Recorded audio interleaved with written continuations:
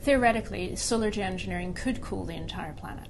It's actually potentially incredibly simple because all you need to do is inject a bunch of particles into the stratosphere. There's a number of ways you could do that. Recently, a study out of Yale and Harvard looked at the details of how this would be done.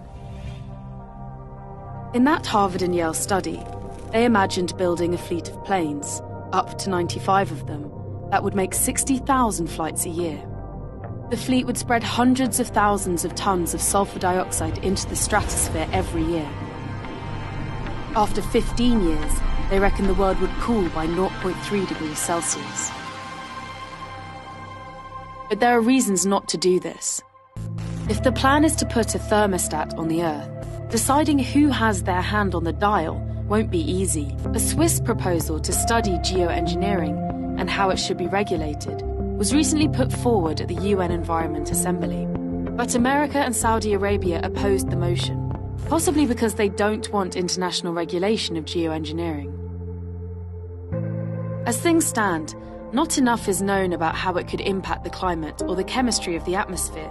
There could be unexpected consequences.